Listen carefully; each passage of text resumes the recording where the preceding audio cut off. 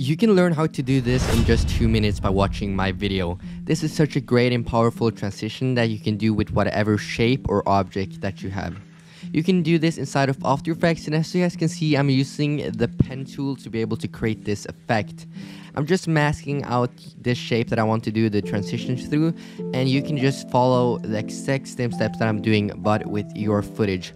Once you're done with that and you're happy with the results of your mask, you can just press on the drop down here, and then you can press on the add and then press subtract.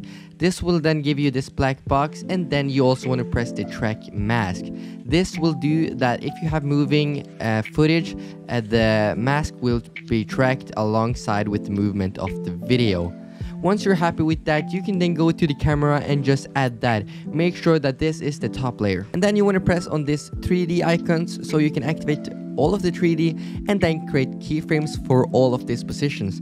As you guys can see, if you press on the C, you can choose the different tools that you want to use. I'm going to be picking this pick point, so just press C until you find it, and once you find this, you want to just press on your footage and it will create a key, sort of like a key point. Then you just want to drag in by just holding and dragging and zooming it in. That will create that transition, and then you need to make sure that it goes all the way into your little space.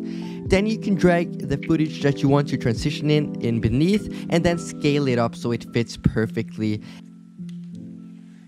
And then you want to turn on the motion blur just like this, and then go into your camera, take all of the keyframes and add easy ease. Okay, let's take a look how this looks right now. I want to take this a bit closer so it's a faster transition. So let's have a look.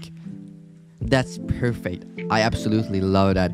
If you want to join my Discord community, the link is in the description, and you can also join the Jonus Tech community, which is a paid community where you can get some of my editing courses.